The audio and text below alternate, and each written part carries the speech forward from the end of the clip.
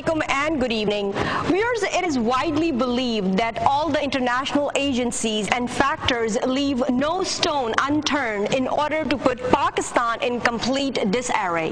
The internal turmoil infested with terrorism, many believe sponsored from outside, has crippled the country completely and is on the verge of a collapse. It may look like a mission accomplished, especially for India, but Pakistan, it seems, has the strength, resilience, and an unbreakable faith to come out of this rut and designed mess-up situation.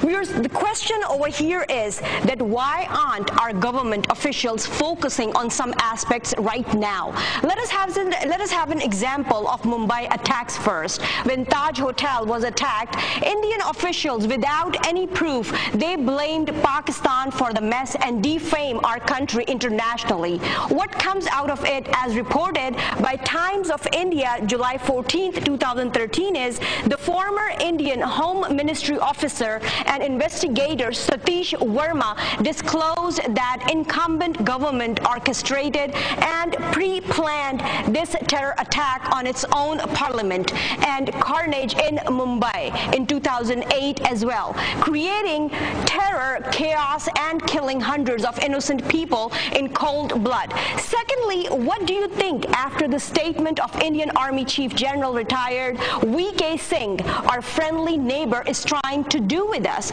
Indian Army paid ministers for destabilizing the government in Kashmir. Then the LOC issue, and now the attack on Maqbuza Kashmir. Without any solid proof, our friendly neighbor has once again blamed Pakistan for this attack. What we don't understand is that why are we so keen about having Aman Ki Asha, having good relations with a country which always misuse and defame our country for their own benefits? What exactly should we have to change in Pak-India foreign policy? What exactly India wants? And what should be Pakistan's political behavior towards them?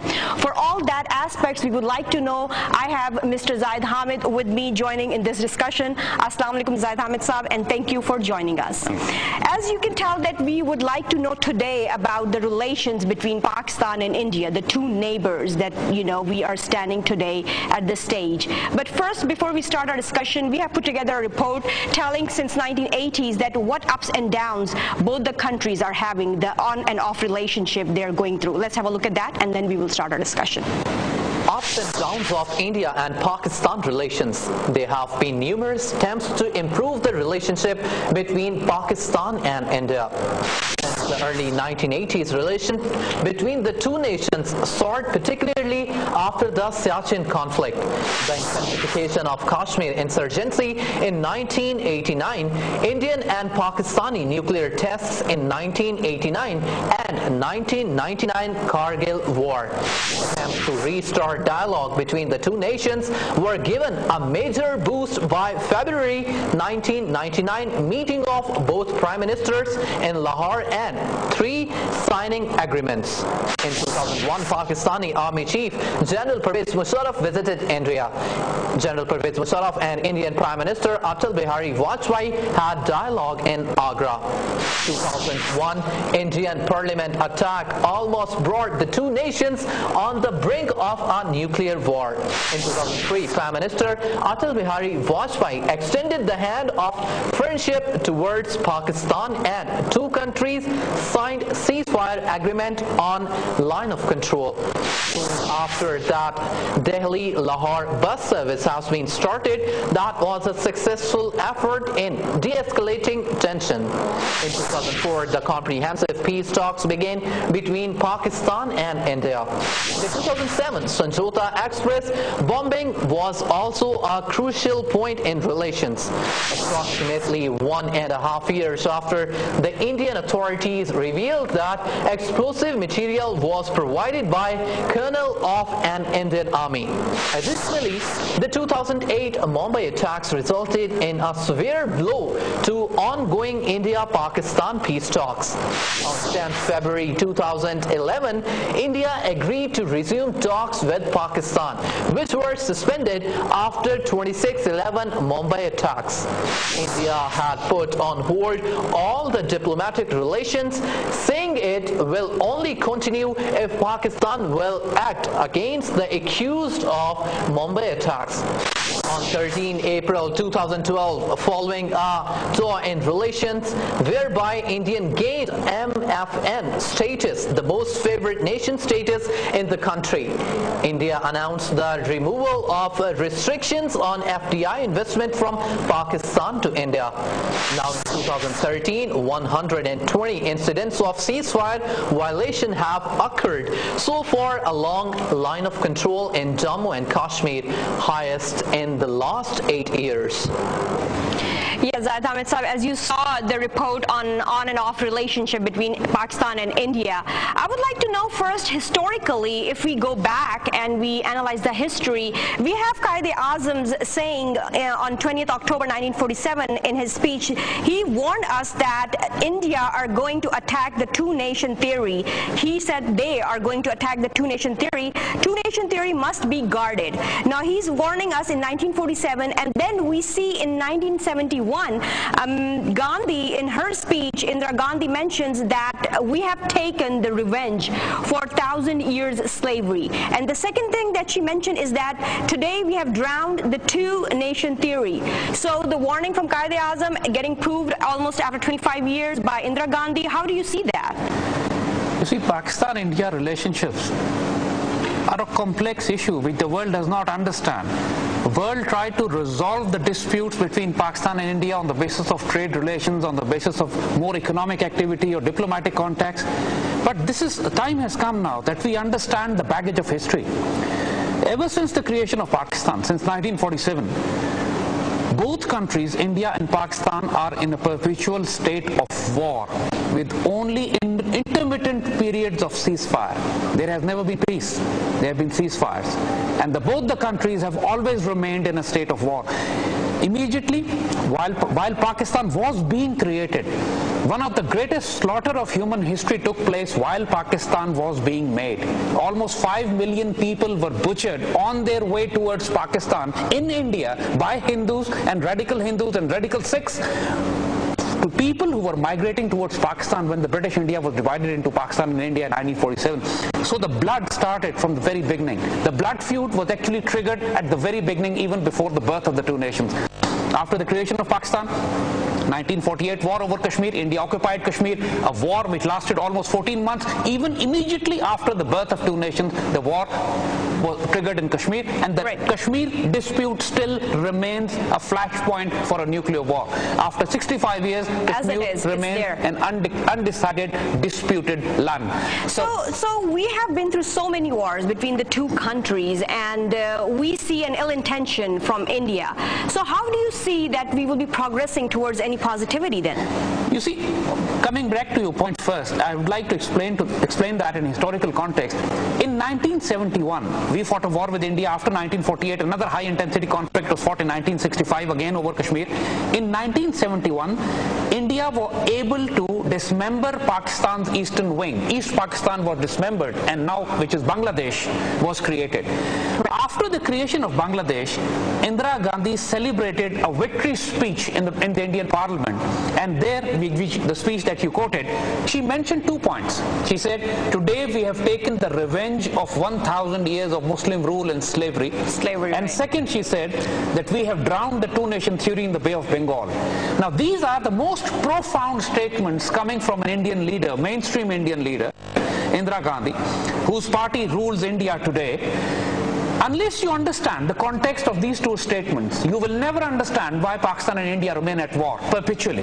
Fact of the matter is, that India carries a burden of shame and humiliation upon its conscience. Every Hindu living in India, every political leader carries a burden of shame and humiliation for the simple fact that Muslims ruled over India for 1,000 years. A handful of Muslims came from Central Asia, Afghanistan, Iran, Turkey, Arab lands, and they ruled India dynasty after dynasty after dynasty. 1,000 years of Muslim rule, and Indians are at a loss to explain this. So they want Pakistan to pay back another 1,000 years? So let me finish.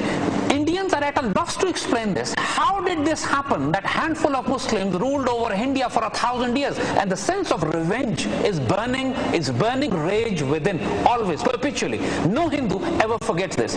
Even outside world doesn't know this, but the venom came out when Indira Gandhi made that speech in the parliament after she defeated Pakistan in East Pakistan and created Bangladesh, dismembered Pakistan. The happiness of achieving a victory against Muslims speech in 1971 came out, and she said, today we have taken the revenge of 1,000-year slavery. So this baggage of slavery never leaves Indian psyche, Indian mindset.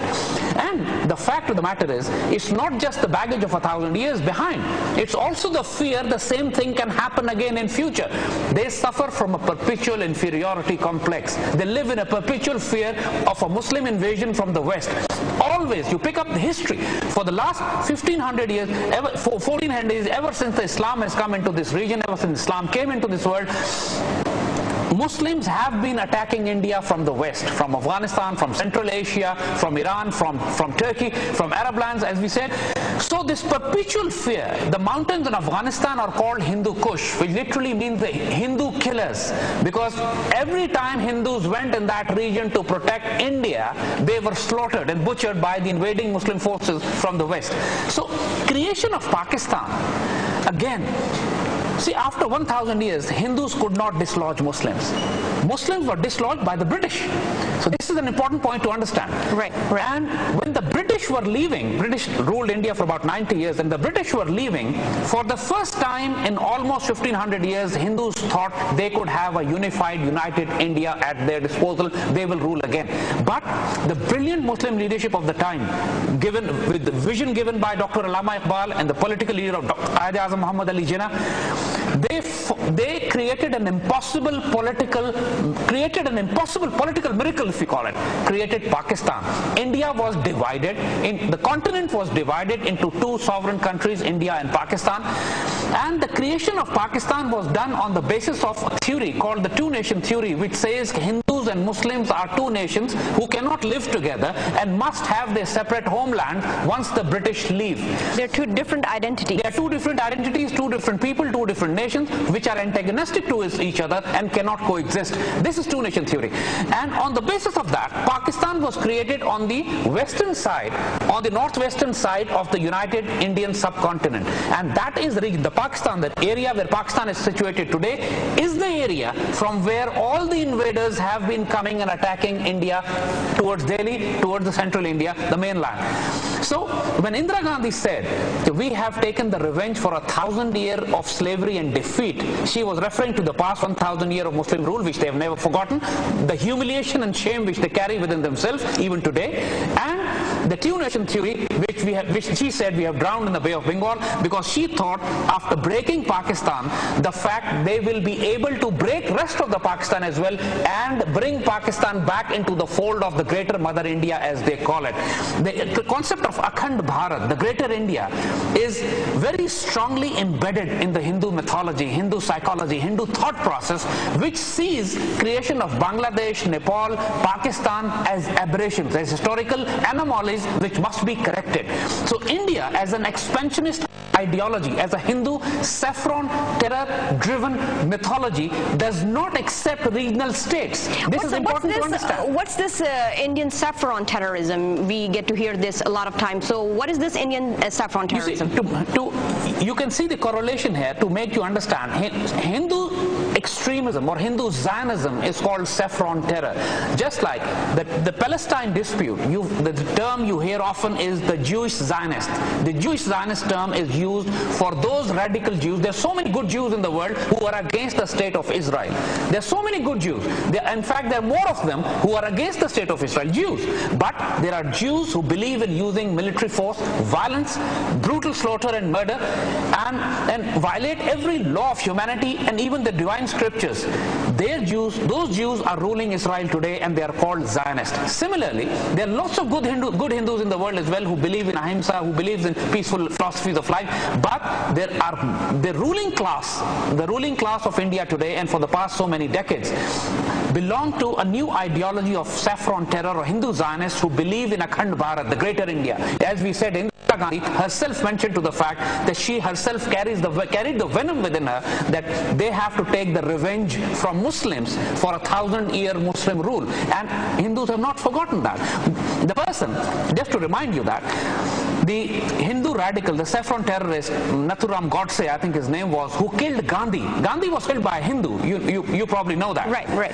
And the Hindu who killed Gandhi, he was cremated, but his ashes were not thrown in Ganges.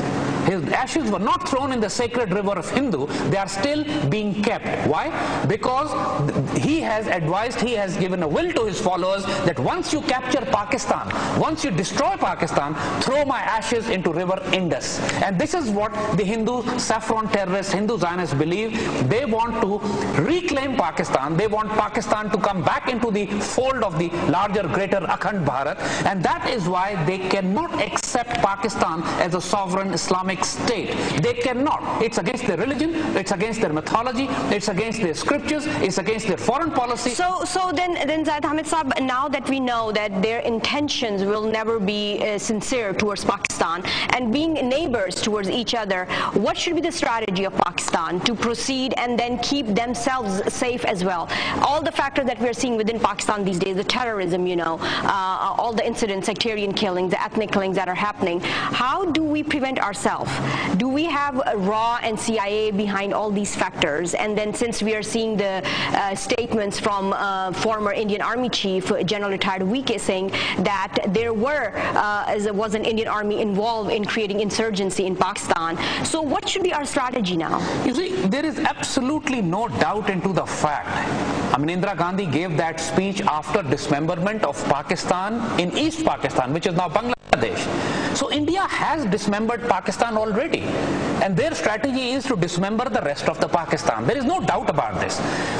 The wars of 1948, the wars of 65, the war of 71, which dismembered Pakistan, then the Kargil conflict, and so many times eyeball-to-eyeball confrontation, which almost turned into a nuclear flashpoint, the occupation of Kashmir, the sending of insurgencies in Pakistan, the support to Tehreek-e-Taliban, Balochistan Liberation Army, the violence in Karachi. These things are ongoing. The very simple fact that Pakistan is being declared as the most dangerous nation in the world today is because of Indian-sponsored terrorism.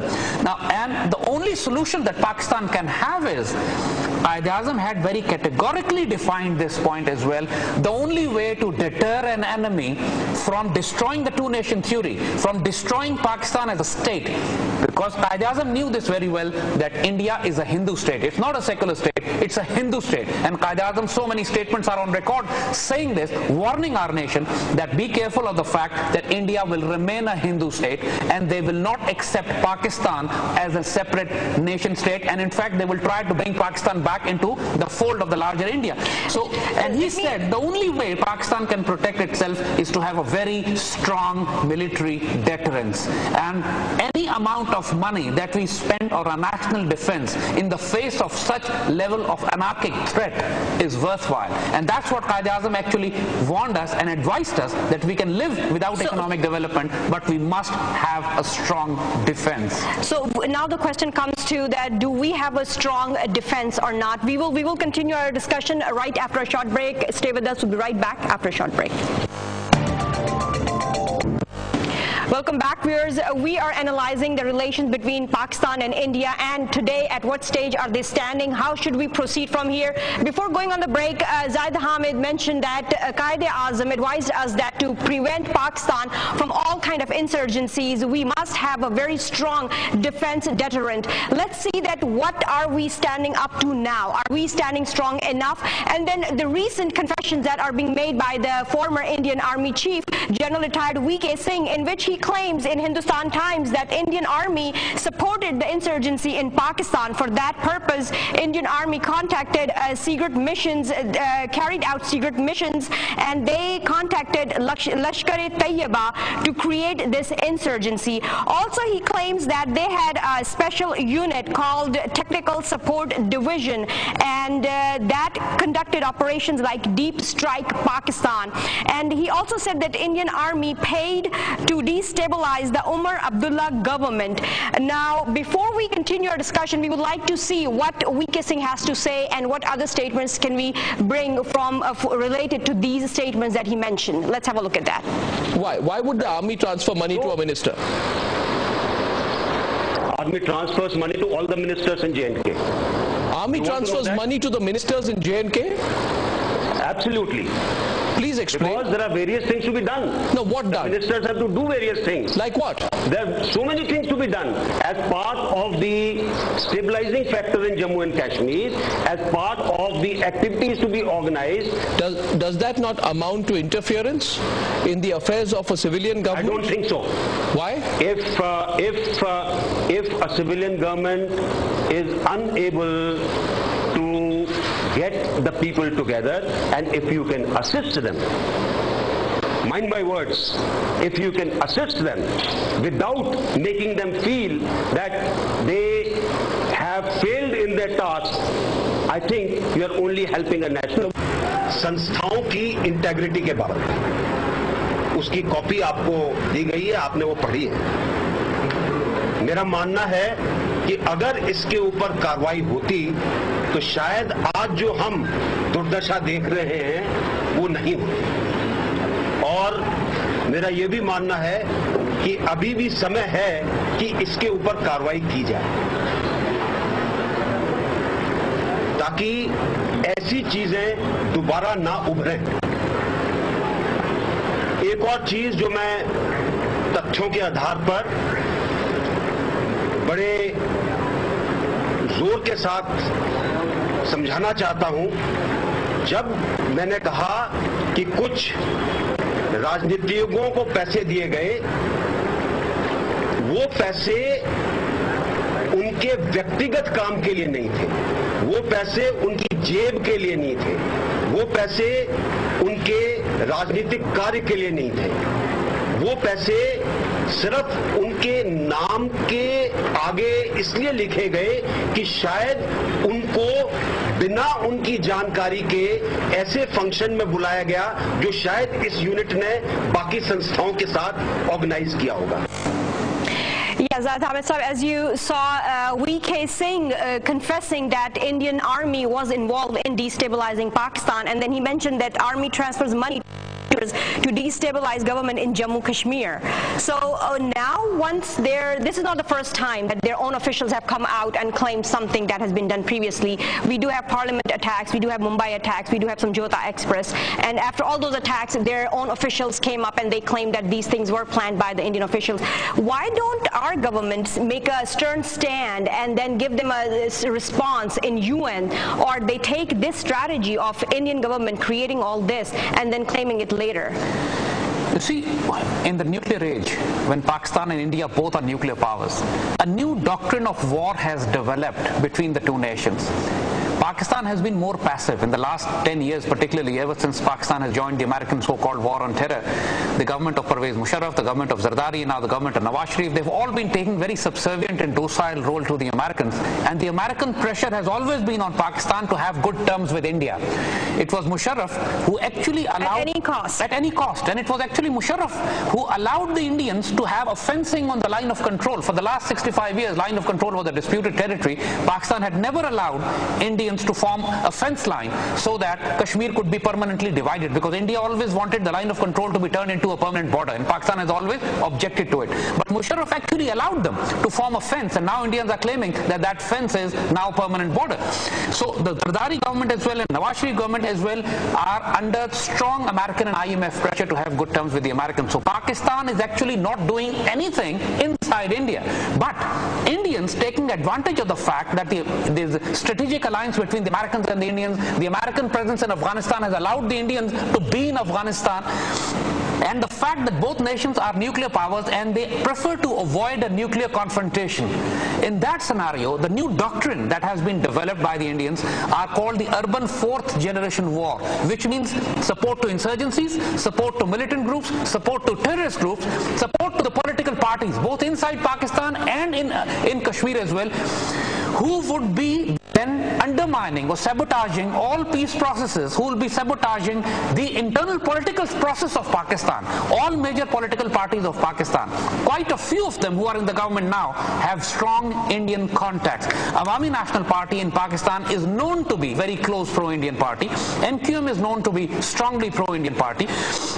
Nawaz Sharif government, which is ruling Pakistan now, has completely flattened itself in front of the Indians. Zardari government had absolutely no backbone. They were following the American policies and principles. The Baluchistan Liberation Army, the political parties, some political parties in Sindh, they are strongly known to be pro-Indian and have been taking funds and resources as well. Their relationship with India, even religious parties, Jamiat Ulama Islam, for example, Fazlur Rahman is known to be a strongly pro-Indian, very close to India. So this is the unfortunate part. It's not just that the Indian government or Indian army is supporting the political parties in occupied Kashmir. But then you mentioned all these political parties. You mentioned about all these political parties and their influences. What about our army? And what is their influence? Like, they claim that Indian army has been creating insurgencies in Pakistan. So what is our army doing to stop it? Our intelligence agencies, ISI, IB, MI. As we said, for the last 10 years particularly, Pakistan army has been involved in fighting insurgencies at home. We have been bogged down in massive urban wars. Pakistan has given almost 100,000 dead and wounded in the last 5-7 years. And Pakistan army is taking so many casualties every day. There has been, even if there's a small blast in occupied Kashmir, Indian occupied Kashmir, they blame Pakistan. But they are, in the last 90 days, there are almost 200 terrorist acts and attacks in Pakistan. But Pakistan government does not blame India for it.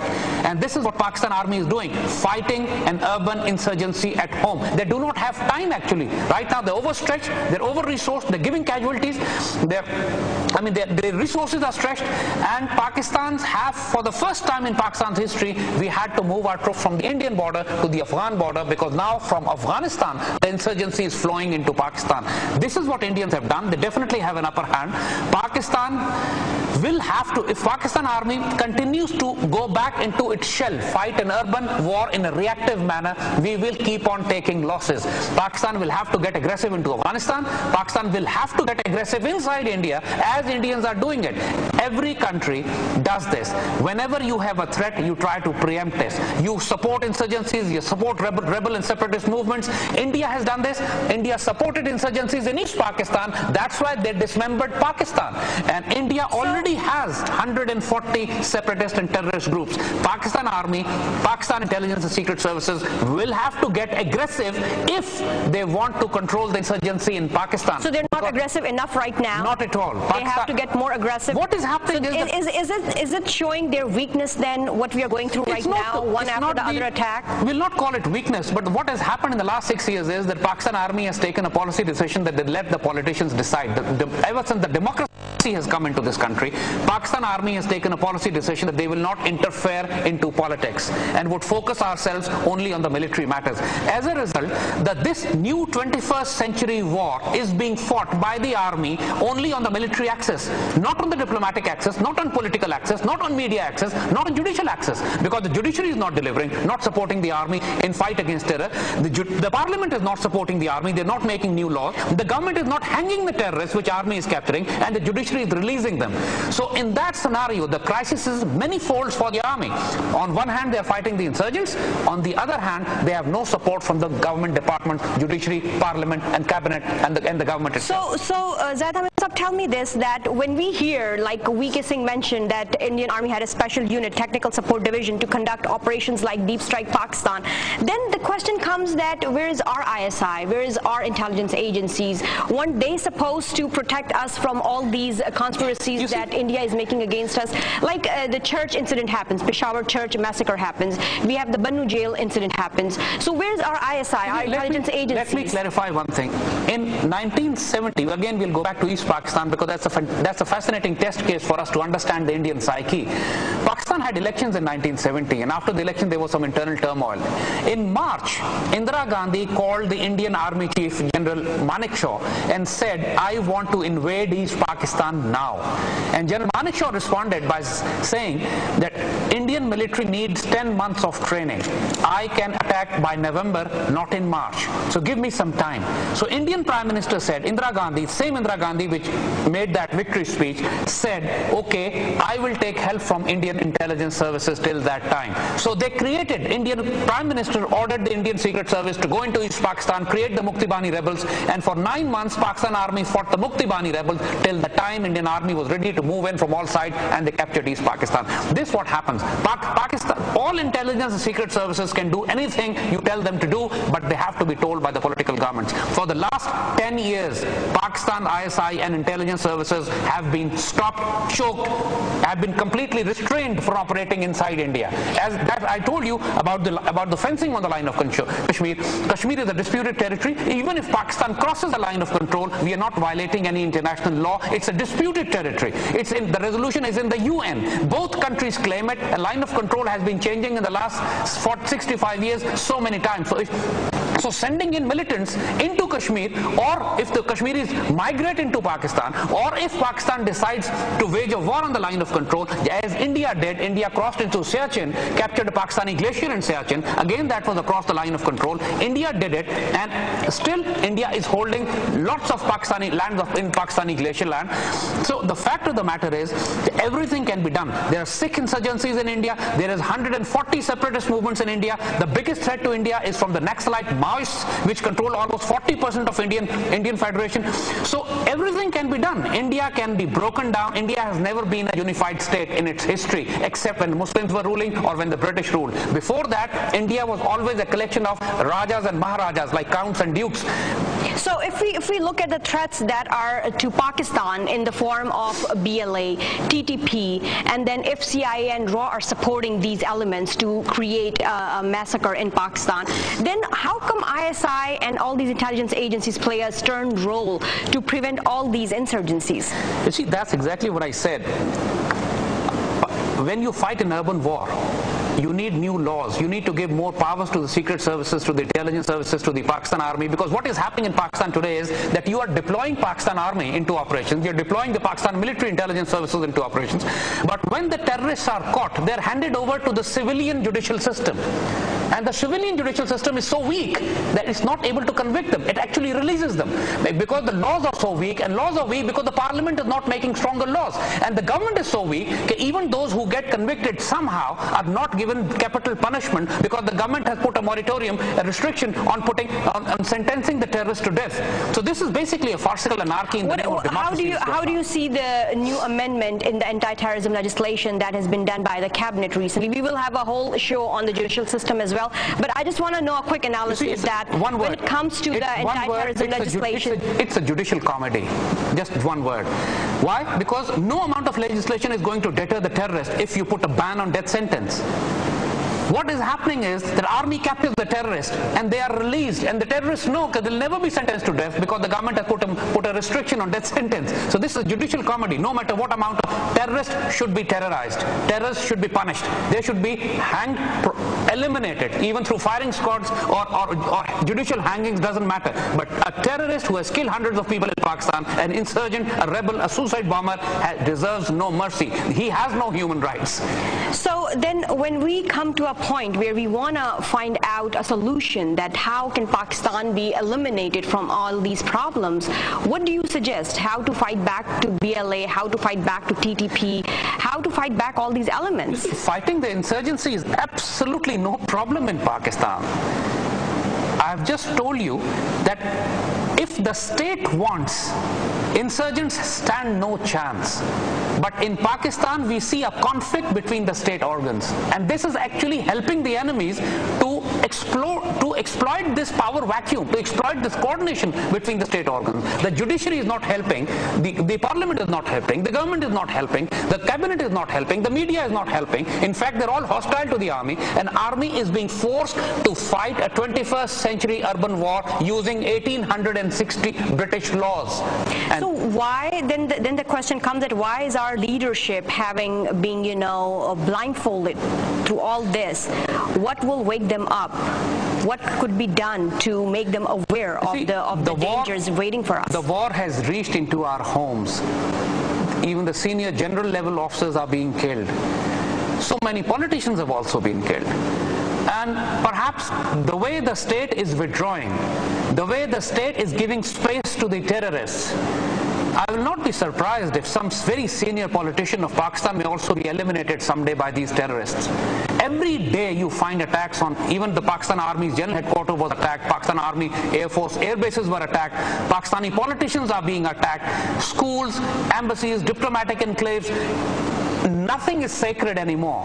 Every place is being attacked because the initiative is with the terrorists, because the state is withdrawing, the state is giving space to the terrorists, judicial system is not working.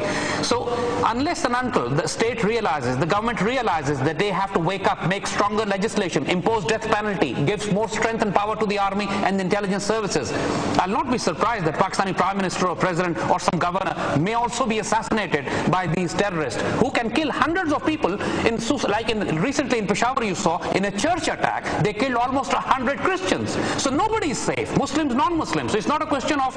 And Tehreek-e-Taliban Pakistan is not claiming the responsibility. It doesn't matter whether they claim or not. They are compulsive. Now there's a Jandullah group that is, claiming the responsibility. It doesn't matter. They are Tehreek-e-Taliban are compulsive liar terrorist groups. The fact of the matter is, no group in Pakistan has suicide bombers except TTP. Whether they claim it or they don't claim it, the fact of the matter is, somebody went in to blow themselves up. But why would not they claim it? If they would have done it, then they have claimed all the previous massacres or incidents that they did. For example, the fact is the international condemnation was too strong, and they are very smart people. When they do something, for example, also when the blast in Peshawar's Meena Bazaar took place, in which over 300 people were killed in Peshawar, the public backlash, the national backlash was so intense, especially when the attack on Malala took place. The national backlash was so intense that Taliban actually went on the back foot and denied it and even offered an apology later.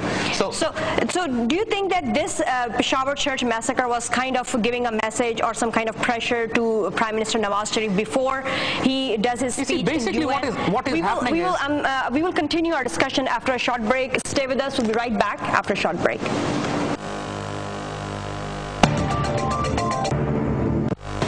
Welcome back, viewers. We are analyzing the relations between Pakistan and India. As usual, we would like to know that what is the core issue, what is the problem, where do we stand today, as both the prime ministers are in New York for the United Nations General Assembly session.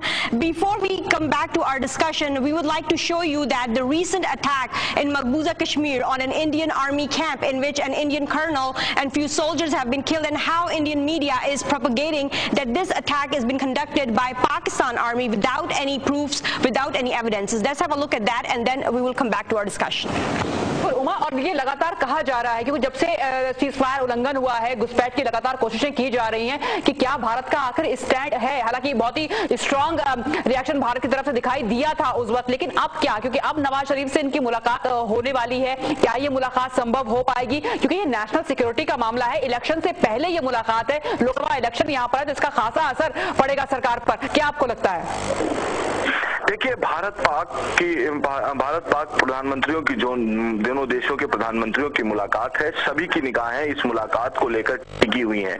ऐसे में चूंकि चुनाव 6-7 महीने बाद हैं, देश में होने वाले हैं और सरकार को जवाब देना है खुद प्रधानमंत्री की ओर से आखिर क्या पहल की जाती है। जिस तरीके से आतंकवादी घटनाएं लगातार घट रही हैं और अच्छे रिश्ते पाकिस्तान से नहीं है, लेकिन जिस तरीके की पहल की जा रही थी, हालांकि भारतीय अधिकारियों की तरफ से जो उत्साह होता है है, दोनों ही देशों के प्रधानमंत्रियों के बीच जब वार्ता होती है वो उत्साह नजर नहीं आया है। ऑफ द रिकॉर्ड ये बातचीत करें, प्रधानमंत्री के विशेष विमान में बहुत सारे उनके साथ जो अधिकारी चलते हैं उनसे जो चर्चा हुई है उनमें से खास तौर पर ये बात सामने निकल कर आई है कि उत्साह नहीं है। लेकिन प्रधानमंत्री ने इस बात की चूंकि पुष्टि की है कि पाकिस्तान हो, बांग्लादेश हो, नेपाल हो, इन सभी देशों के प्रधानमंत्रियों से चर्चा की जाएगी, सभी अहम मसलों को इस चर्चा में शामिल किया जाएगा।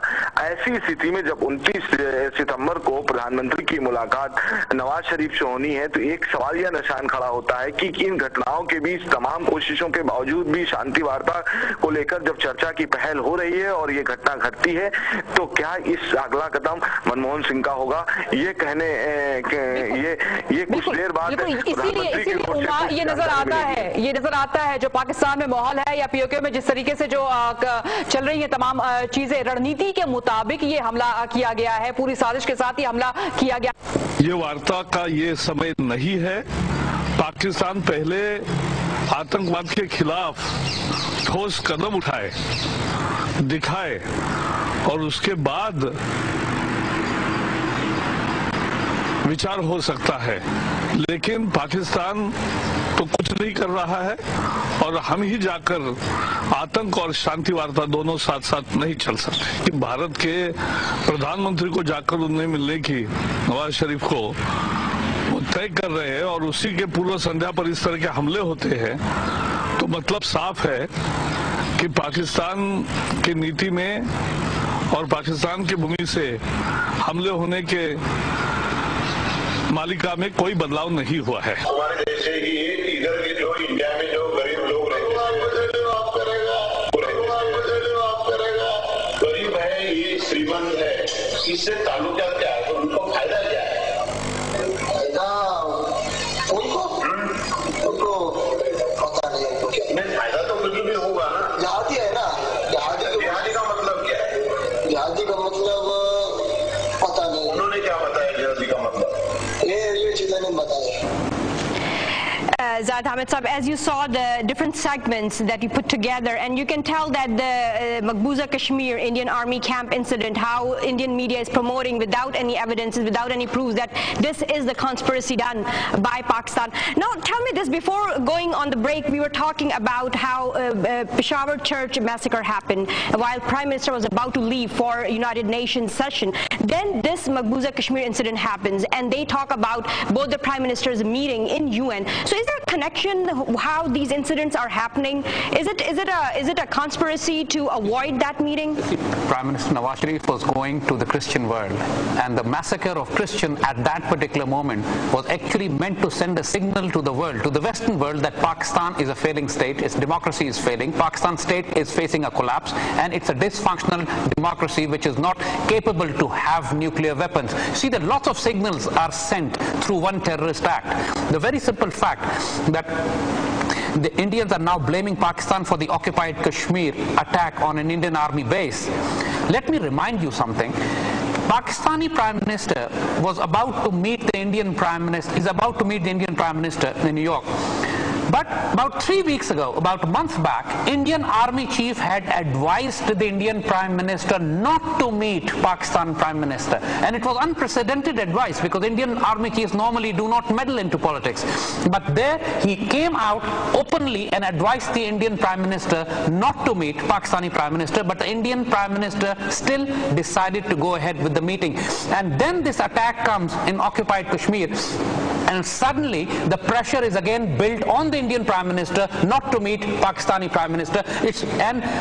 Then also the case of Ajmal Kasab, the Mumbai attack, suspect or convict that you showed, the affidavit given by the Indian Home Secretary has completely proven the language tone, the words that he was using, the phrases that he was using were all Hindu phrases. No Muslim could be using this language, this phrase, this tone. So it is absolutely no doubt that Indians had been carrying out false flag operations in India, blaming them on Pakistan to achieve the greater strategic objectives, whether it is the formulation of anti-terror laws, whether to mobilize their army to attack Pakistan to achieve certain greater objectives. This particular attack in Indian-occupied Kashmir is also a false flag, just like the Mumbai attack, just like the Parliament attack, just like so many other attacks where Indian investigative reports have also proven that they were false flag operations. So then, Zahid Ahmed Sahab, how come so many attacks, they were planned and then they did end up proving that Indians planned it themselves, and now all these series of attacks happening again? How long will it take the international world to realize that all this is Indian conspiracy? Why isn't, again, my same question, Pakistan having a stern stand in UN and claiming that India has to stop doing this? You see, in the modern diplomacy, in the international community today, actually there is no justice, there is no law. It's in fact not even the law of the jungle there. Americans got away with mass murder of Iraqis on a false pretext of weapons of mass destruction. Israelis get away with mass murder every day of Palestinians whose land they have occupied for the last 65 years. So basically there is no law in the international community now. Under what law Americans destroying the Middle East, reshaping the Middle East? They have almost killed 3 to 4 million Muslims already in the last 10 years, and still the world is blaming Muslims for being terrorists. So there is no law going on. What the Indians are doing is they are riding the Western wave of their war against Muslims. And if, to put it simply, Indians want to fight Pakistan to the last American. They are trying to ride the American sentiments and emotions to fight Pakistan. And as long as this global environment remains, nobody would listen to a Pakistani voice. But still, the Pakistani government itself is weak. Pakistani government is not taking up those cases in the United Nations or in the international community. We have proof, we have evidence available with us, but that evidence is not being presented to the international media or to the international community. At least the Pakistani... That's a bigger question, why? Why? And then again we see Prime Minister Nawaz Sharif claiming that, you know, he would like to have the same environment as it was in 1999 when there was a peaceful situation between Atal Bihari Vajpayee. This is the problem of memory. Indira Gandhi and Indian leadership have not forgotten the baggage of 1,000 years. They still carry the baggage, and they fear the future, that this baggage could actually be transported forward, and India could face a threat from Muslim West, from Central Asia, from Afghanistan, from Pakistan. The threat could also come in future. They have not even forgotten the 1,000-year baggage, and these Pakistani leadership don't even have a memory of 5 years to know that what India has been doing into Pakistan. This is the unfortunate reality. Handling the challenges, threats, violence, terrorism in Pakistan is not an issue. Finding a government in Pakistan is. Right now we don't have a government. That's the crisis. You're saying that we don't have a government in Pakistan, and then if we look at the government making in India, that BJP, the biggest opposition over there, have nominated Narendra Modi as a candidate for the Prime Minister. So how do you see the government making over there that's going on before their general elections? Narendra Modi is a man who's known globally as a genocidal beast. He is the man who burnt humans alive in Gujarat massacre. At least 5,000 Muslims were burnt alive by Narendra Modi. Lots of countries do not give him visa for the crimes that he has committed against humanity. And this is exactly what we've been trying to tell you.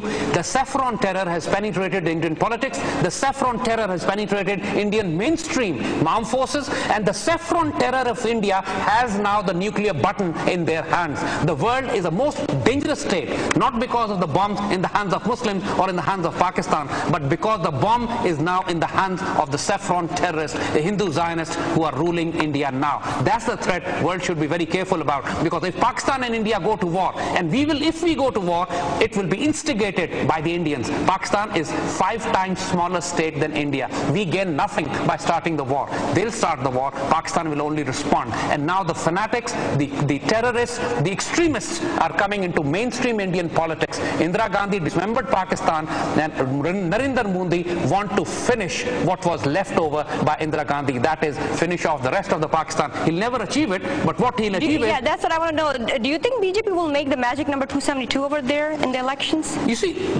Narendra Modi always survives on anti-Muslim vote. He votes for the larger Hindu community. Muslims are not an important vote for them.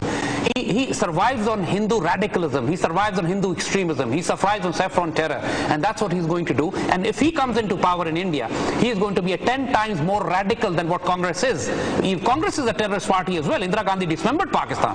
She is the one who started terrorism, orchestrating insurgencies and rebellions inside Pakistan, and asked General Manekshaw to attack and dismember East Pakistan. Narendra Modi would do 10 times more. The only way Pakistan can respond is to be so strong that they don't dare to do that. And the insurgencies that they're doing inside Pakistan, we have now moral, legal, international military right to do the same with the Indians. We are not doing it yet, but we must do it. Zahid Hamid sir, one more topic I want to touch base. We have just 2 minutes left. I'm looking at this these lines here that says that water wars between the two countries, India and Pakistan.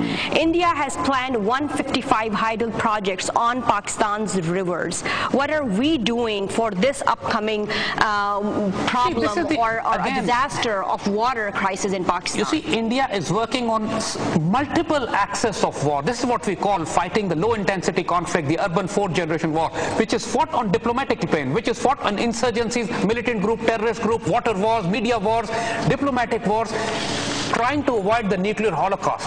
So what the Indians are doing now is blocking Pakistani water is like waging an insurgency in Pakistan, more ruthless than the suicide bombings. We can survive the suicide bombing, but we cannot live without our water. And that is something that is definitely going to provoke Pakistan into a retaliation. And once we retaliate, a 5 times smaller country against Indians, we'll resort to the weapon that we have of our choice. We will not wait for the balance of power, which the conventional balance of power that India has 5 times more powerful forces than us. It will be a nuclear holocaust. Pakistan can live without the land of Kashmir, but not without the water. Thank you very much, Zahid Hamid, for joining us. Viewers, as you saw our analysis between the relations of Pakistan and India, and what we came down as a conclusion is that our leadership and army must stand together and have a stern stand towards all these insurgencies that are coming from India. If we do not stand strong right now, then we might be facing another crisis, which is water crisis, which would be more harmful than these terrorist insurgencies. That's it for tonight. See you next Sunday for more analysis on Middle East, India and Pakistan. Till then, take good care of yourself. Allah Hafiz and good night.